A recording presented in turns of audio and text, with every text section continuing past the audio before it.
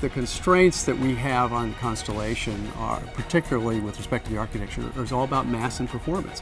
How much mass can we deliver at what time, and the key there is performance, whether it's launch vehicle or propulsion systems. And with Copernicus, we're able to optimize our propulsion systems.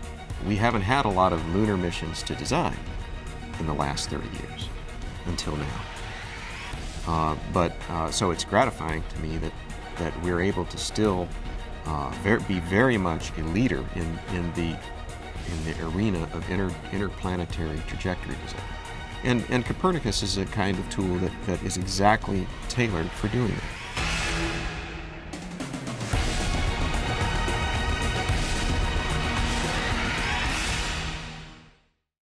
The thing about Copernicus is that it's like a one-stop shopping. Everything is there for the user. It has a powerful engine. It includes optimizers, integrators. It's a modular setup. It has a user-friendly GUI interface, and it has a visualization capability on board so you can immediately see what the trajectory looks like if there's any issues. These are all brought together in one suite, and it makes one user very powerful. It also allows you to visually modify the trajectories, and that's very powerful for a single user, and it shortens the development time quite a bit. Copernicus is, by its nature, designed to be continuously evolving.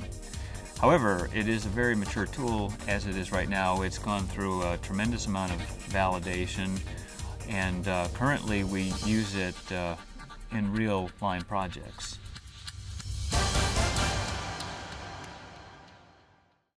Well, one of the things that we always needed in a computer code was the ability to do precisely a variation of the specific impulse. And most computer codes for trajectories do not have that feature. That's one thing. But the other thing is that we wanted that variation to be optimal, to find an optimum solution. So those were the kinds of things that Copernicus enabled for us. Copernicus, by design, is a generalized trajectory design and optimization system. And it can perform and analyze a whole range of missions, including sample return missions to the planets, asteroid rendezvous missions, asteroid orbiting missions. It can be used to design satellite tours around the exterior planets like Jupiter and Saturn. It can also host a wider range of propulsion systems and any number of spacecraft. The architecture by design accommodates all these possibilities.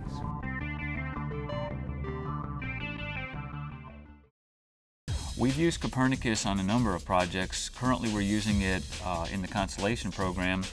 We're using it to do a lot of the performance and mission analysis for the Orion vehicle, which is going to be the vehicle that takes the crew back and forth from Earth to the Moon. The key role of Copernicus is to help us do mission design, to decide what the trajectories of the vehicles are and the propellant loads that we need to deliver the payload, the spacecraft, to various places around the Moon and onto the surface. Middle of last year, we did a review called a Lunar Capability Concept Review, and we were reviewing where we stood in how much capability does the rocket have to have, how much capability does the lander have to have, and it's tools like Copernicus that were used to put that picture together and help us understand, you know, if I vary the crew size, if I vary how long the spacecraft stays in orbit around the Moon, how much propellant is inside the lander. You know, as I play with these different knobs, if you will, of the integrated problem, it's tools like Copernicus that give us an ability to go interrogate just how sensitive are those knobs. And so in that review that we had, the Lunar Capability Concept Review was wildly successful. Gave us our first real rich understanding of the integrated performance of this architecture. For each launch date, we couldn't just go into a fixed orbit that we could use for multiple launch dates because we needed to have an impact that supported the viewing requirements and the lighting and the observation requirements that satisfied our science requirements. As a result, we had to design a variable orbit for each launch date Copernicus, we used that software to optimize the trajectory, minimize our delta V, and achieve a high impact angle of attack that we needed in order to maximize our science data return.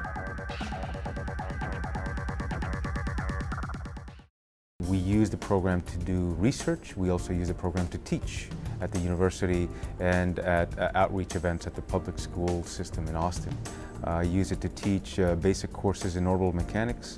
I use it to teach advanced courses in spacecraft trajectory optimization at the graduate level at the university. Copernicus was a small project, kind of a lean, mean project, and we got what I think is an extremely powerful tool on a relatively small budget. The intent is to be an evolutionary tool. It will evolve over time as the needs require it to be.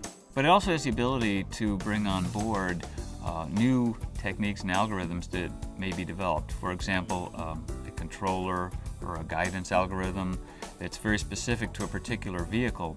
So those can be merged in just as an integrator, and an optimization capability would be. So we can very quickly tailor Copernicus to very specific vehicle needs if we want to, or keep it very general to do very general mission design and what-if kind of analysis. And because of the architecture, we can accommodate a whole range of propulsion systems and any number of spacecraft, which make the tool very useful for the complex missions that are going to come online in the future.